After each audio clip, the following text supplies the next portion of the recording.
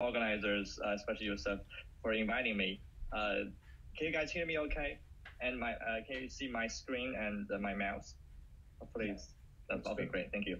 So today I'm very happy to talk to you about a series of work that started with LinearFold. That was 2 years ago at ISMB. That was my first paper in ISMB. And then we developed a series of following up works all the way to LinearDesign, which is very useful in the fight against COVID-19 to design better mRNA vaccine sequences. So the theme will be linear time algorithms because that's what is needed for coronavirus because due to the very long genome now. So just a little bit about my background. I'm not a computational biologist per se. I was trained as a computational linguist at University of Pennsylvania, even though my advisor at that time wanted me to actually apply computational linguistics to protein and RNA folding. But I didn't like that direction at all. I kind of quit computational biology for good. I thought and for about 10 years, I didn't work on any computational biology at all. It was just a coincidence that when I moved to Oregon State, I met a colleague from biophysics and biochemistry, and he asked me one day a random question, like, do you know this thing called stochastic complex free grammar, which can be used for RNA folding? And he just asked that, just randomly, but that reminded me that all these 10 years that I worked on, incremental parsing or linear time parsing, that is studying natural language parsing, figuring out the syntactic structure for like English or Chinese sentence. Those algorithms and theory can be totally applied to RNA folding with very little changes, because between the two modalities, language and biology, even though they look very different on the surface, they actually share a lot in common underneath, that is in the mathematical foundations, because on the surface, they just have a sequence of words. ACGU are just words of the RNA language, and you have just a very long sequence, a very long sentence of RNA. But on top of that, what we care about as linguists or biologists is really the structures. In linguistics, we care about the syntactic structure, like dependency or constituency trees. But in RNA, we care about the secondary or tertiary structures, and same thing in protein. And to model those structures, we use complex free grammars, and we use very similar algorithms in both fields. So it turns out that the same algorithms have been used in both fields for like about 40 years. Those like cubic time CKY style dynamic programming algorithms. And I realized that what I've been developing in natural language processing, the linear time parsing or incremental parsing algorithm, can be totally used to speed up RNA folding very significantly. So that was ISMB 2019, LinearFold, and then a following up paper in the last ISMB 2020 on linear partition. But those two papers were very basic research, and I didn't know that there will be anything useful in the pandemic. But then pandemic hits, and then we refocused our attention to the coronavirus, and then that led to LinearDesign and LinearTurboFold, using these ideas that I developed pre-pandemic, and to use them for mRNA vaccine design and to find critical targets in the genome for therapeutics and diagnostics. So throughout this journey, I've been very fortunate to collaborate with Dr. David Matthews from Rochester. He's been a great mentor and a friend to many of you in the audience. And Richard Das from Stanford Medical School is not a collaborator, but he's a longtime user of my software from like 2018 and 2017.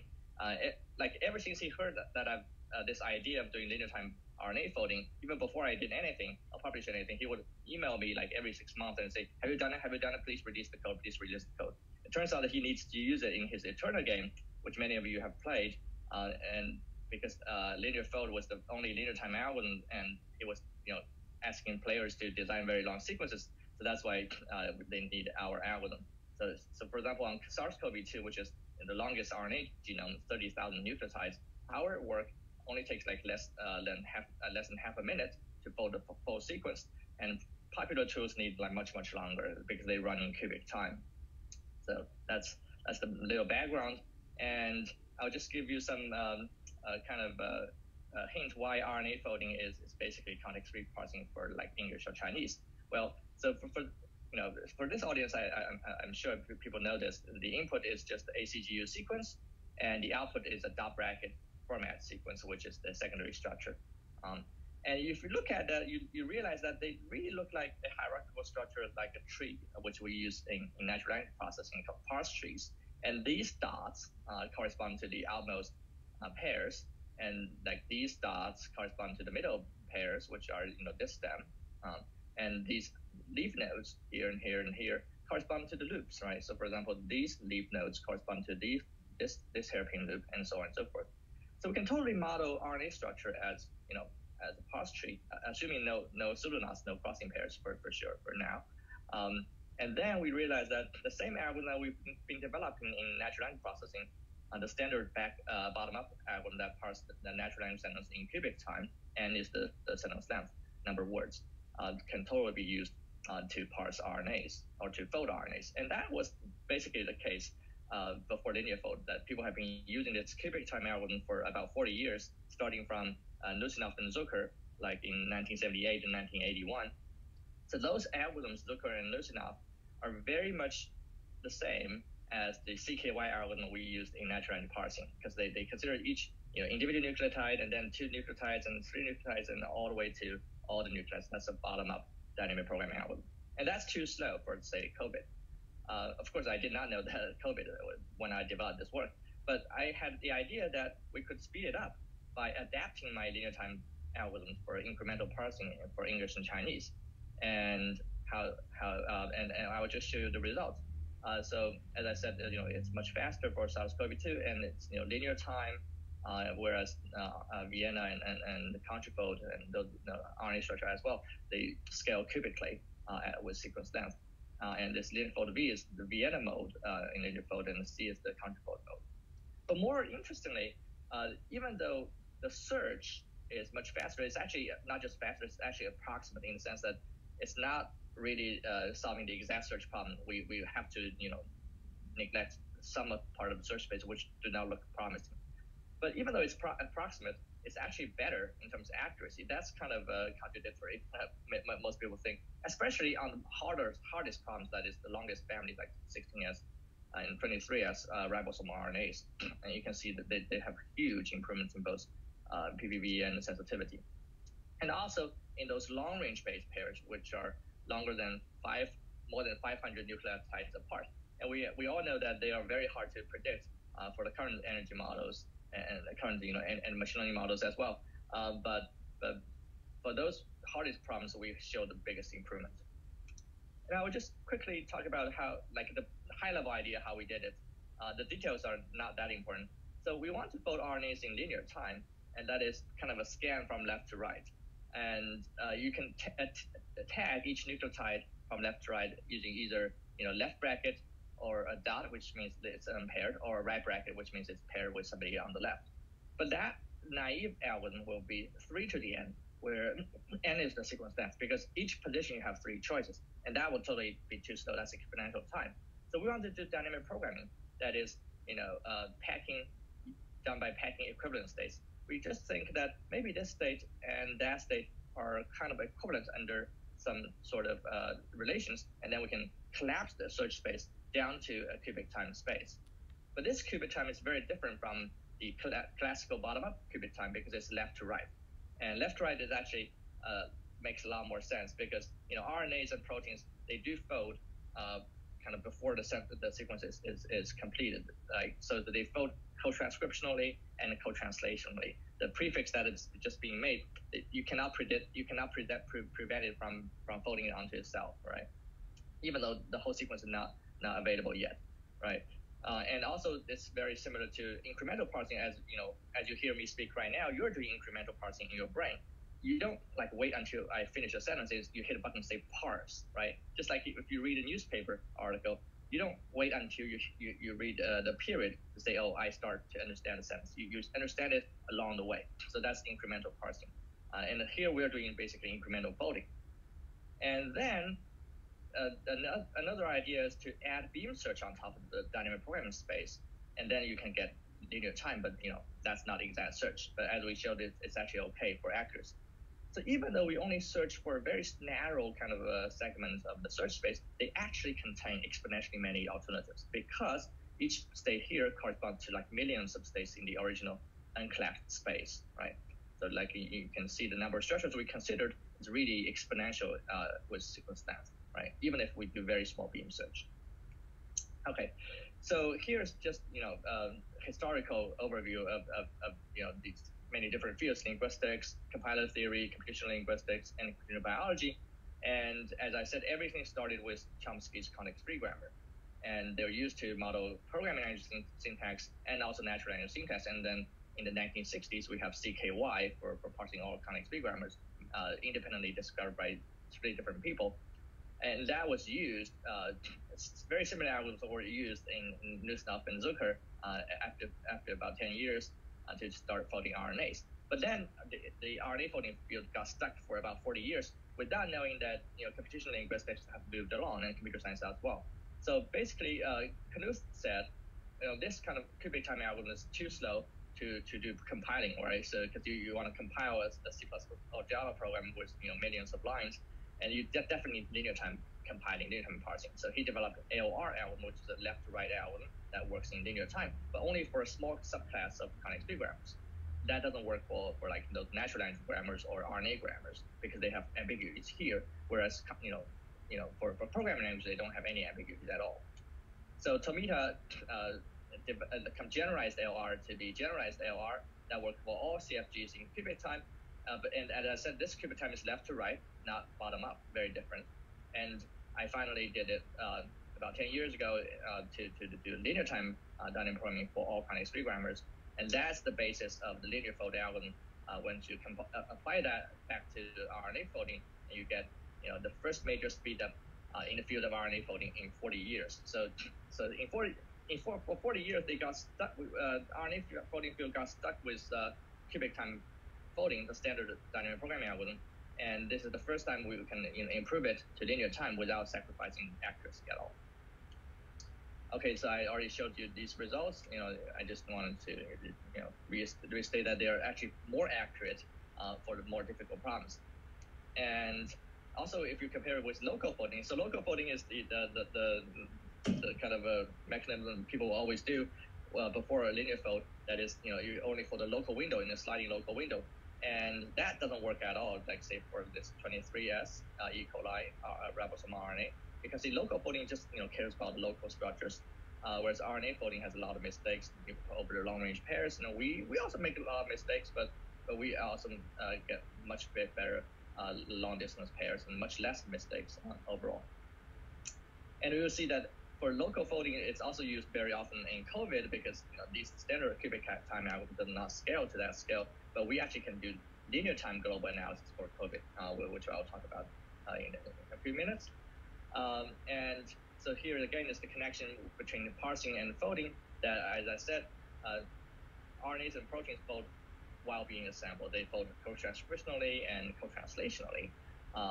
Even though they have to sometimes adjust their prefix folded structure a little bit when the more sequences are available, they have to kind of unfold and refold, like you have to jump through this kind of energy barrier in order to refill. Otherwise, they got to fold kind of into local minimums. And they actually evolve, their sequences evolve to be incrementally foldable, just like human language standards like English and Chinese evolve to be incrementally understandable. Otherwise, we cannot talk incrementally, right? And that's some very interesting connections between the two fields. And that might explain why my linear time search, even though being inexact, can perform actually better, more accurately than exact search in terms of accuracy against ground truth. Not in terms of search quality. In terms of search quality, we definitely make search mistakes, search errors. But when you compare our results, predicted structures with ground truth, we actually got more accurate structures. Of course, that's because the standard energy models and machine learning models are also not perfect. If they're perfect, then that will not happen. But they are highly inaccurate. So our search actually kind of regulates some of the errors in the energy models and machine learning models. Okay, and I'll skip this slide for time's sake, but in case you have questions, you can come back to the more connections between parsing and folding. So I quickly talk about extension of LinearFold to linear partition, and that is another work we did in last year's ISMB. So basically, LinearFold, we only care about a single structure that's called the MFE, minimum free energy, and that is the minimum energy structure among all these millions of alternatives. But we really care about is not a single structure, because RNAs, don't fold into a single structure in equilibrium. Many RNAs fold into many different structures. They kind of have a little bit of a back and forth or kind of a change in the structure, like Babel switches and so on. So we more importantly care about the whole ensemble, the whole Boltzmann distribution of millions of or billions of different structures. So we care.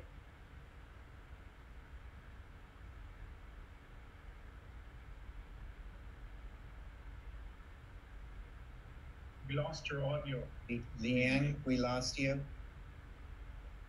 Liang, we can no longer hear you.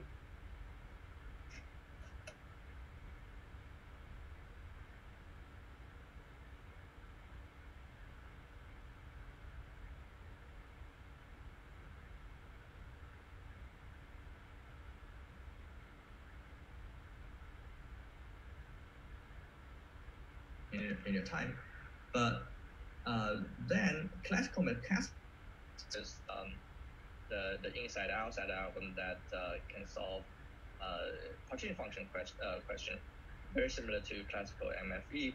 Also in cubic time, we can do it in forward and backward, or actually inside and outside for linear partition. And also it's going to be linear time, much faster than Vienna and contrafold. And more interestingly, you can see the results. This is the ground truth. And this local partition, again, local folding with RNA PL fold, you can see that only cares about the local windows, local pairs. And the standard partition, like RNA fold -P mode, has a lot of mistakes, and especially the red ones are mistakes. The blue ones are correct, especially the long range ones. And our linear partition is much better. Same thing for 23S E. coli. And you can see here, because the sequence length is much longer, then local folding is just ridiculous, right? Just local windows. And you can see it very clearly, right? So our global structure is much better.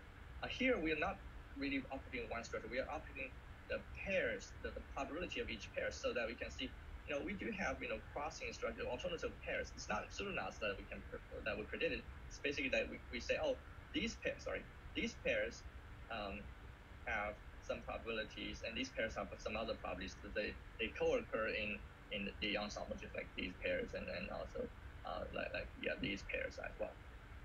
So that's the better thing about partition, because it contains much more alternatives than a single structure. Okay, so that was my research before the COVID, but then COVID hits, and that changed everything. Our lives are changed, including our research focus. So we've been focused on linear design, that is an algorithm to design better vaccine sequences, better mRNA vaccine sequences. So here is the COVID and mRNA vaccine overview. So as you all know, that you have been injected, and most of you, hopefully in the audience, have been injected 2 doses of mRNA vaccines. I got the BioNTech Pfizer one, and I got a very bad fever after the second dose. Many people got very bad side effects. This was, why is this the case, right? Because we all know that they have been hugely successful, but they suffer from one important limitation that still needs to be addressed. That is the chemical instability due to the RNA, right? So as you know, mRNAs are fast. They have no risk of infection and no risk of integration. But because they're RNAs, they're fundamentally single-stranded, mostly single-stranded, right? Sometimes double-stranded, but largely single-stranded. And because of that, it's not very stable chemically. So they got cut down into pieces in water or in your cells, so that they do not stay very long. They cannot produce many proteins, and as a result, their immunogenicity is relatively low. So that's the reason why you need relatively larger doses, like the ones you got from Moderna and Pfizer, and that would induce side effects. And also, because the instability, you need ultra-low temperatures, like the cold chain technologies for shipment and storage, and that increases the cost and limits the availability to countries like with warmer cultures or warmer temperatures, right? And also, like, many developing countries don't have the cold chain infrastructure, right? So our key question is, how do you design more stable mRNAs that can stay longer in your cells or outside of your cells to produce more proteins, to more of the spike proteins, and in turn yield more antibody response. That's our key question. So this is actually an interesting story from Moderna to Stanford to us. Riju Das, a longtime user of our software, told us this story. I actually emailed him when the pandemic first started in January of last year. I asked him whether LinearFold and linear partition can help and how that eternal game can help. Initially, he said he had no idea, but after 2 weeks, he emailed back that I have a great idea. You come to Stanford and we'll talk. So we went to Stanford, and he told us this story of mRNA vaccine and so on, and gave us lecture about that. Because we didn't know anything about vaccine or mRNA vaccine for sure. But in 2 hours, he convinced us that mRNA vaccine is the way to go. And it turns out that Moderna had asked them previously, how do you optimize for stability? Because they have published a paper in PNAS right before the pandemic, without knowing the pandemic for sure. But that shows quite shockingly that mRNA stability leads to more stable mRNAs leads to better or higher protein yield. That was very intuitive right now, but it was, by the time it was published, it was kind of very surprising, very anti-dogmatic. People used to think that mRNAs needs to be unstable in order to go through the ribosome more easily, in order to produce more proteins. But actually, it's the mRNA staying longer, being more stable, that is going to produce more proteins. But Moderna did not have a computational way to optimize for mRNA stability. They asked Riju Das, and Riju talked to us, and he planned to use our LinearFold plus his eternal game and open new game called Open Vaccine, where players can design better or more stable mRNA sequences for the spike protein, and then my LinearFold will run on it and tells you the energy. So if you got a better energy, you stay. Otherwise, you change your design, right, and so on and so forth.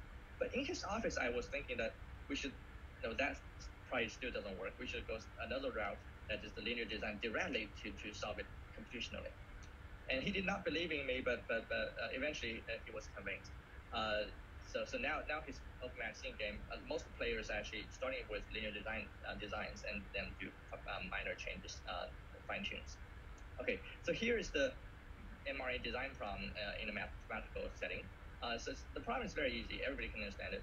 So the spike protein is what we want to encode or translate to, right? So one design mRNA sequences that can translate to spike proteins. But spike protein is very long. It has over 1,000 amino acids, and each amino acid can be translated by multiple DNA or RNA triplet codons, because the genetic code is redundancy in our genetic code. So, for example, Vadian has 4 choices, leucine has 6, serine has 6, and so on and so forth. If you multiply all of them together, you got a humongous number, 2.4 times 10 to the whatever, 600 something mRNA sequences. Every single sequence there is a possible candidate, is a good candidate for the vaccine. Which one should you choose, right? And by the way, this number is much higher than the number of atoms in the universe. And if you just sequence, just consider one sequence a second, you take much longer than the life of the universe to finish, right? So you just cannot do it by enumeration. So we want to find the best sequence that is, according to Moderna's paper, the most stable one. In other words, we want to find the thermodynamically lowest energy one, which is the most stable one in this huge ocean of candidates. But how do we do it? How do we search for that, right? And the answer is something that is rooted in the first half of this talk, using conic-free grammars and plus finite state automata. That's another two from formal language theory. So here's just a quick result. And this is the wild type, that is the original sequence in the virus. It's very unstable. You can see that it has a lot of single-stranded regions, not very good energy. After about less than 10 minutes of our optimization, we got a completely different structure, different sequence as well. But they both encode the spike protein. So this sequence and structure on the right is the lowest free energy state and most stable.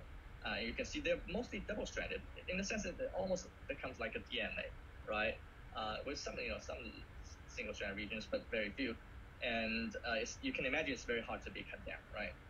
So we actually test these sequences like that also in wet lab experiments. But just a quick theoretical slide how we did it. The basic idea is that we represent the choices of genetic redundancy as a DFA of finite state automaton, like say the 4 choices of radian, you can represent this way. The 6 choices of serine, you can represent this way. And then you can concatenate all these little DFAs together. You got a very long protein DFA. And then each sequence, each path through the protein DFA is a valid sequence, right? So even though there are like 10 to the power of, 600 something possible sequences, you compactly represent them in a small DFA. But they contain exponentially many paths, right? So now the question is, how do you choose the best path? Well, we know we want to choose the one with lowest free energy according to the RNA folding free energy model, and we can represent them as stochastic content free one. That's the old stuff that I talked about in the first half of the slide of this talk.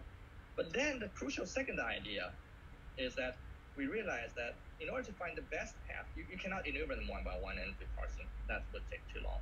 You kind of inject them, you superimpose the conic free grammar on top of this DFA. And then what happens is you basically got an intersection of the CFG of the conic free grammar with the finite state automaton. And that is actually a classical concept in the theory of computation and computational linguistics. That was solved actually 60 years ago. Wow. So 60 years ago, people already know that we're going to have this pandemic and have this mRNA design problem. And then, actually there's a very efficient algorithm that can solve it in cubic time using dynamic programming, right, according to this theory. So, and classical single sequence folding like Zucker and Lusnov, it's basically a special case of this theory where the DFA is a single chain. So imagine you have a single RNA sequence. You can just represent it as a DFA as well. It's just a special DFA that is just a single chain, and you can do this intersection as well. So what we have done in RNA folding is just a very simple special case of this huge algorithm. Right? We did not realize that, but actually the theory is already there 60 years ago. So now we can optimize for energy, but that's not the end of the story. There's another half of the story that is codon optimality or translation efficiency. Moderna's papers show that you also want to prefer frequent codons in the human codon usage table. For example, leucine, you want to prefer CTG because that's used 41% of the time. You don't want to use TTA or UUA, which is only 7% of the time. So some codons are rare codons, some codons frequent codons. You want to use frequent codons as much as possible because that will increase your translation efficiency. So that's actually a two-dimensional optimization. On the left, you want to do the lower the better energy, and on the y-axis, you want to higher the better. That is more efficient translation. And then you can have a limit. You have lambda, that is the importance of CAI, importance of codon optimality, and that's the limit of that's the limitation curve or boundary curve. Because you want to push towards top left, but beyond this curve, nothing is possible. It's an infeasible region. But underneath this curve, everything is possible. And how many possible candidates? Oh, there are so many, right? And wild type is just one of them here. And the CAI greedy design where lambda is infinity, that is, you only care about translation efficiency, then that's also very easy solution. And our most exposed design is the most left here. And everything here needs to be explored, right? So it turns out that vaccine companies like Moderna and BioNTech, Pfizer, they only care about the traditional technique called codon optimization. That is, you just choose better codons. You prefer better codons, prefer higher GC content, prefer better CAI codons. So they're very, very close to CI greedy design, but they did not explore anything that is left of this line, that is huge uncharted area. That is, nobody knows that they exist because they have no algorithm to go beyond this point to optimize for energy directly. And more interestingly, after the in silico part is published, many companies, vaccine companies contacted us, and they wanted to test our designs in vitro and in vivo. And one of them is called Stamina. In the next few slides, they actually did a lot of wet lab experiments already and showed that this part actually works a lot better than codon optimization. So here's the first part of the wet lab results. By the way, how am I doing on time? Am I supposed to finish in 5 minutes or 15? Go on. We'll have a little extra time probably to ask questions. Thank you very much. I'll speed up. So we designed about 7 designs using our algorithm, and also the baseline is the codon optimization baseline, very similar to BioNTech's and Moderna's. That's from that company called Stamina RNA in Shanghai. And then we tested their stability using gel runs, and you can see they match very well with our thermodynamic energy. So that A is the most stable, H is the least stable, and they are in between.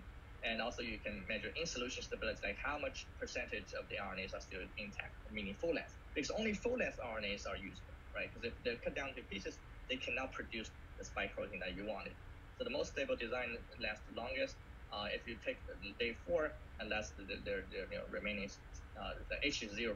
H is already gone completely, and A is still 35% remaining, and so on and so forth. And then we look at protein expression, and our most stable, our design is also better than baselines, and the baseline. And most importantly, we care about the immunogenicity, the antibody response, or the level of protection that you'll have after injecting the vaccine. So we tested on 6 mags per design. Day 0 and day 14, they got 2 shots. Like this is the second booster shot. And after another 14 days, we tested blood samples for IC50 titer. That is the neutralizing antibody titration. The higher the better. H, we can see the baseline is basically nothing, and our designs are much better. Right? So for example, C here being the best are about 20 times better than the baseline, and the other ones in A, B, D, they're also about 10 times, 9 times better. Right, so they're all significantly, very significantly better than the baseline without using our algorithm. But you might wonder, like, Moderna and BioNTech use some other technology called, pseudouridine modification, chemical modification, and we tested the H prime, which is the chemical modified version, pseudouridine modified version of H, and they are indeed a lot better. And that's actually, very similar to the real product, and very similar to the Moderna's product and BioNTech's product. They're actually significantly better than our design. But we didn't explore the space very seriously, right? We could have done a lot more, like 100 more designs here and there. And we can imagine around here, there's definitely something that's better than the H prime.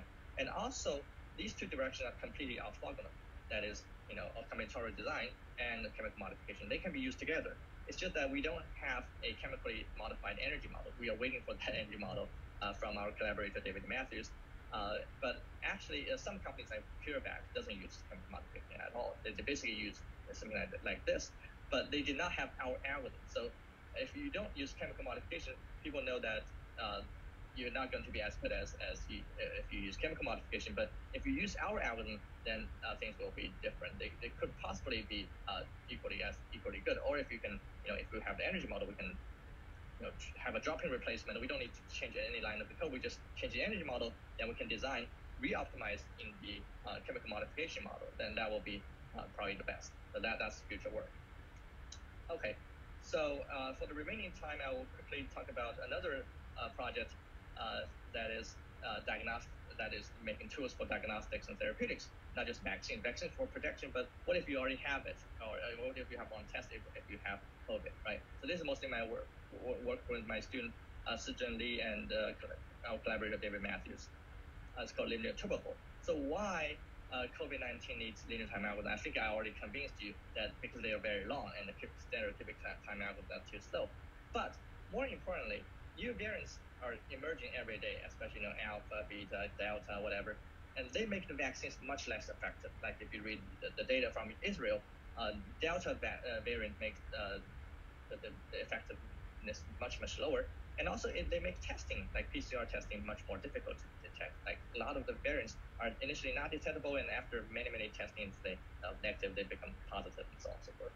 So we need homologous folding, that is taking all the variants into consideration, fold all these variants of the genome together in order to find conserved regions, and not conserved regions, but conserved structures as critical targets or active skills of the virus. That is the best for diagnostics and therapeutics. And more importantly, hopefully they would work in spite of existing mutations and even future mutations, which we cannot predict. But how can we make sure that would be the case? Well, we look at historical data like bat coronavirus and SARS-CoV-1, and if some regions are not even changing throughout the history, throughout the phylogeny, then chances are that in the future they will not change either, right? Because they are so critical, they're so important for the virus to survive that this part they're just totally critical. And without our algorithm, the current efforts on modeling SARS-CoV-2 all resort to local folding, as I told you, like small segments of the sliding window, so that they ignore long-range base pairs, like from the beginning to the end. And also they only consider one sequence, that is the reference sequence alone, ignoring all variants. So we're going to have something that addresses both, that is called LinearTurboFold, that take several sequences, many sequences together, and fold them all together. So like join, fold, and align. So even the alignment is also done, together with folding. So this is based on TurboFold 2, but we linearize it and make it much more efficient so that they can scale to SARS-CoV coronavirus for the first time. And it's only two that can to scale to that scale that can do homologous folding or joint fold and line. And they also, like in LinearFold and linear partition, they also does similar or slightly better in terms of both folding accuracy and alignment accuracy as well. So that's very interesting. And this data set that we're going to use for the next few slides has 16 very diverse SARS-CoV-2 genomes from up to the end of last year. And SARS-CoV-2 genomes do not have too many mutations so far. They have about 1% mutations because they haven't got enough time to mutate that much, right? So the sequence identity is 99%. But then we added some more distant relatives like SARS-CoV-1, and they are about 80% similar with SARS-CoV-2. So a lot of things have changed, but there's something more closer to SARS-CoV that is the bat coronavirus. One of the bat coronavirus found in Yunnan, I think, has about 96 sequence identity to SARS-CoV-2. And the most striking results is that this is our prediction, that is from 5' and 3' UTRs, and that's the Huston et al. Prediction. There's a representative prediction using shape-directed shape data.